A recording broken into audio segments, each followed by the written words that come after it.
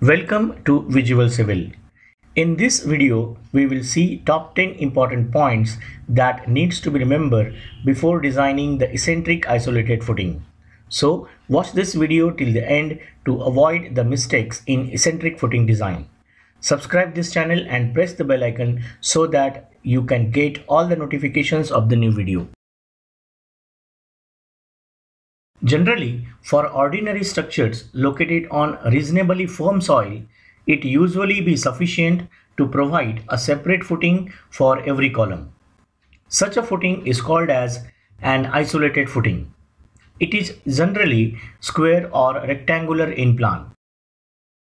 When the load is transferred by the footing to founding level, the soil-bearing pressures from below tend to make the base slab of the footing bend upwards, and hence it needs to be suitably reinforced by a mesh provided at the bottom side of the footing slab.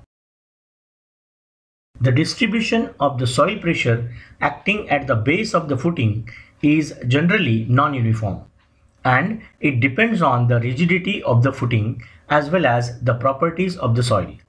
However, for convenience, a linear distribution of soil pressure is assumed in normal design practice.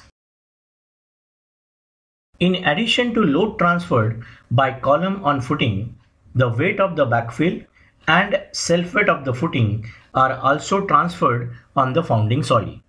So, for preliminary calculations, the weight of the footing plus backfill, that is delta P, may be assumed as 10 to 15% of P.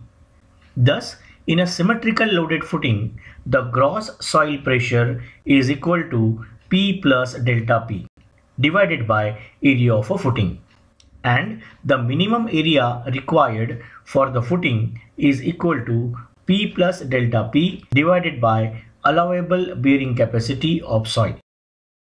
In eccentrically loaded footings, load transmitted from the column to footing act eccentrically with respect to the centroid of the footing base.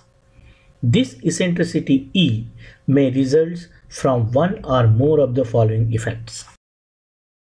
First, when the column transmitting a moment M in addition to the axial vertical load P. Here, eccentricity E is equal to moment M divided by axial load P. Second, when the column transmitting a vertical load P at offset E with respect to the centroid of the footing. And third, when the column transmitting a lateral force H located above the foundation level in addition to the vertical load P. Now, let us consider the column transmitting axial load P with uniaxial moment M. Here, addition of moment will result in additional loading eccentricity E.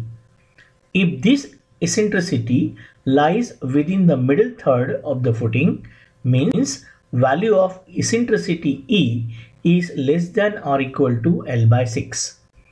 Then the entire contact area of the footing will be subjected to a nearly varying non-uniform upward soil pressure. But if the eccentricity is outside the middle third of footing, means eccentricity is more than L by 6. This results in negative value of minimum upward pressure.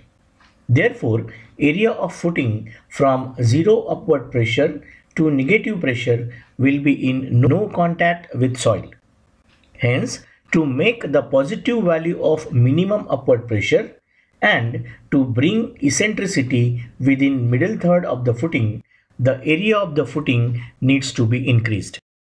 It is desirable to proportion the footing base such as to make the upward pressure as uniform as possible to prevent the possible tilting of the footing under sustained eccentric loads. When the applied moment M is entirely due to dead loads, then its magnitude and direction are fixed. Hence, it is irreversible.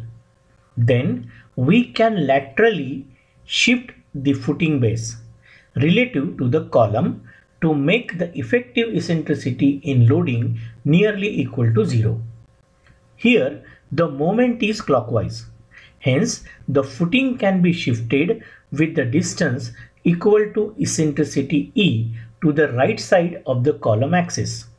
This will make the uniform upward pressure distribution.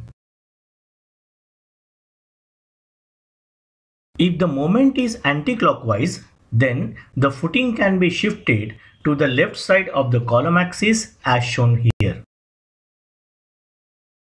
When the moment is due to wind load or seismic load, then its magnitude and direction are not fixed. That means the moment is reversible. Here, shifting of the footing base relative to the column to make eccentricity nearly to 0 is not desirable. In such cases, the symmetric footing with respect to the column is preferable. At this time, the entire contact area of the footing will be subjected to a linearly varying upward soil pressure. Then it is better to proportion the footing dimension in such a way that the eccentricity will lie within the middle third of the footing. This way we can avoid the negative upward soil pressure. If the column is on the property line, then the position of the column is at the edge of the footing as shown here. In this case, it is preferred to combine that footing with adjacent closely spaced column footing. This type of footing is called as combined footing. Otherwise, we can also connect the eccentric footing with adjacent column footing by a beam called as strap beam. This arrangement helps in distributing the weight of eccentrically loaded column footing to adjacent footing. This type of footing is called as strap footing. I hope you enjoyed this video and learned something new.